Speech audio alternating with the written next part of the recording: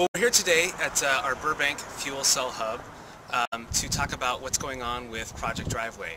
And Project Driveway is the world's largest market test of fuel cell electric vehicles. So we had Charlie Freese out here in LA visiting with a bunch of media, some journalists, and now with some of our former Project Driveway participants to explain to them what's next. The biggest difference between the fuel cell system that's in the vehicles right now and the fuel cell system that we saw today is the size, the efficiency, and the cost reduction that it will take to make it commercially available.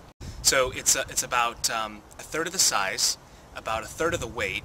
It has 62 fewer parts and 90 fewer moving parts. And moving parts is the key because when parts move, they tend to wear out faster. And so just the fact that it's so much more compact, it's so much more efficient, really shows what we've learned and the engineering advancements that we've been able to make from the current generation.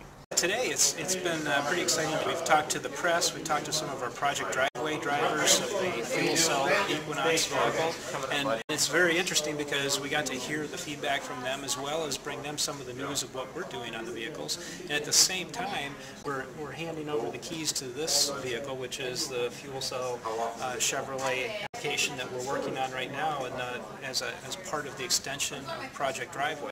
This car is actually really nice because the only emission from it is water. Depending on where the energy comes from to produce the hydrogen, or where the hydrogen source is, it can be very, very green, or it can just be an improvement in efficiency from our fossil fuel. But the beautiful thing about it is I can actually enjoy driving knowing that I'm not contributing to air quality problems, I'm not creating more demand for fossil fuels, and the air coming out of the car is actually cleaner than the air going in. The system that we saw today, what we call the Gen 2 fuel cell system, it can be ready for commercialization by 2015. So that means basically all we need to do now is figure out what sort of vehicle we want to put it into, and away we go.